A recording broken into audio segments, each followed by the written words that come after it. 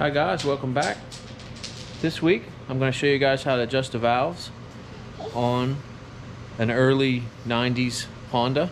This is particular vehicle is a 93 Del Sol.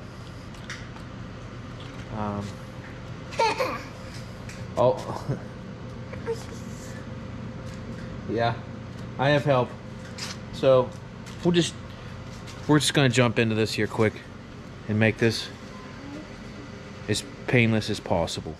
First thing you're going to do is turn your steering wheel the whole way to the left to open up the gap in here, and then you're going to put your 17 millimeter on the end of your crank bolt. And I'm using a 1/2 inch drive ratchet, and I also put a mark right here so I can visually see when I'm getting close. When I'm outside, it's not mandatory. I just did it just to make sure everything was good. And then when you get in here, what you're going to want to do is take your valve cover off. It's simple. It's like five bolts. And then you're going to take your upper timing cover off, and that's going to show you your upper cam gear. And it says up right here. I don't know if you can see that or not. And then there's two marks. One's on to the left and one's to the right here. And those marks, you're lining up with this plane of the head. And that's when you know that you have it set on top dead center on number 1. To adjust it, all you're gonna need is a wrench, your feeler gauge of whatever your specific model calls for. Mine calls for 12 plus or minus 1 on the exhaust valves. It'll be 12 thousandths. And then the intake is 10 plus or minus 1 on the intake valves. So just remember, these are pretty simple. Your exhaust is here. These are all your exhaust valves.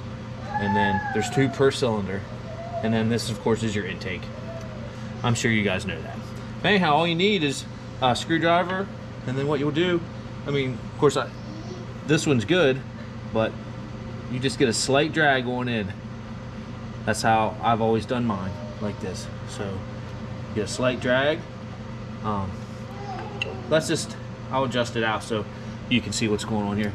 See, now when I put it in, it's too loose. It's not dragging at all. So then you just, these ones I can just turn by hand and get a little bit of drag on it then. And then I usually just snug it up with my wrench, and then check and make sure it's good. And then I'll come back and I'll follow with a torque wrench, and I will torque all those to 14 foot-pounds on this vehicle. Some cars are only 10. You have to check and see what your specific model of Honda engine is. So there's a little variation there. Apparently these studs are thicker on these. This is a Z6. So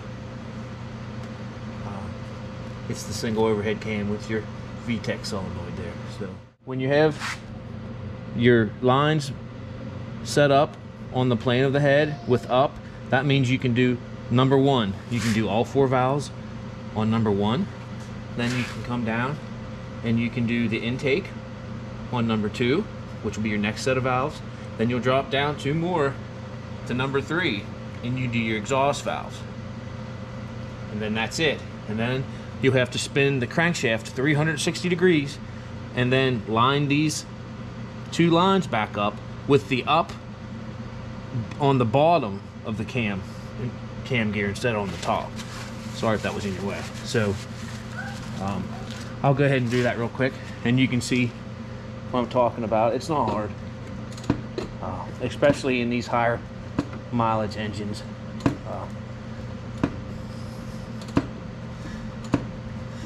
I also put a mark on my extension so I know when I'm getting close.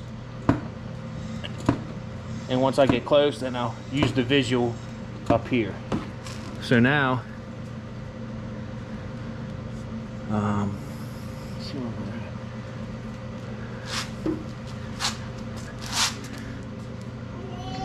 Pretty. pretty close here. Pretty close. All right. Yep, that's good. So now we have this line back up on both sides. Our lines, our reference marks, lined up with the plane at the top of our head where our valve cover sits.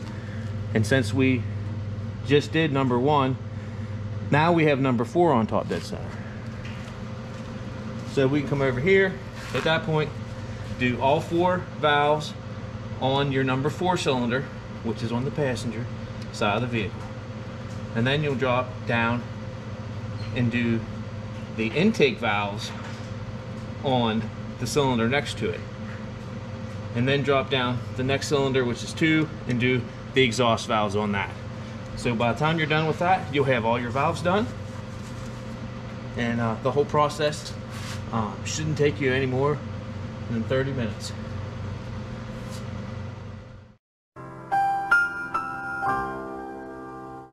Okay, now that we have our valves adjusted, I'm just going to put my upper timing belt cover on. Now's also a good time to check your tension. I actually just adjusted mine. All you have to do is loosen up your bolt down there.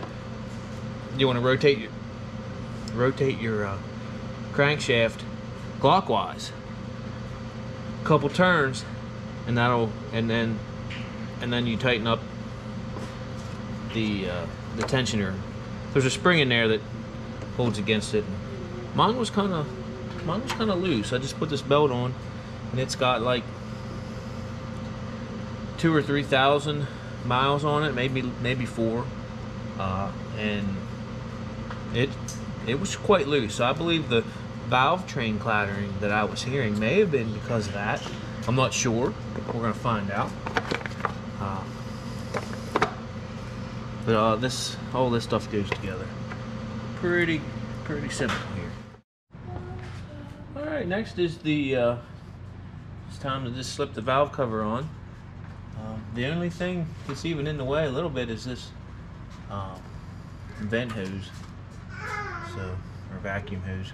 I guess it's connected to the intake there. So we'll put this on, and then there's one thing you have to watch, and that's these tubes that the spark plugs are in. You gotta have this lined up right, or you'll just cut the crap out of those seals. And I just replaced mine, and I rather not have to change them again. So there's that.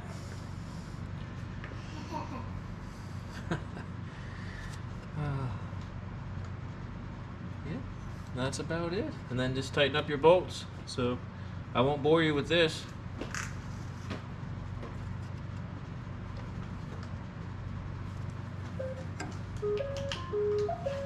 Yeah, these seals are ignorant.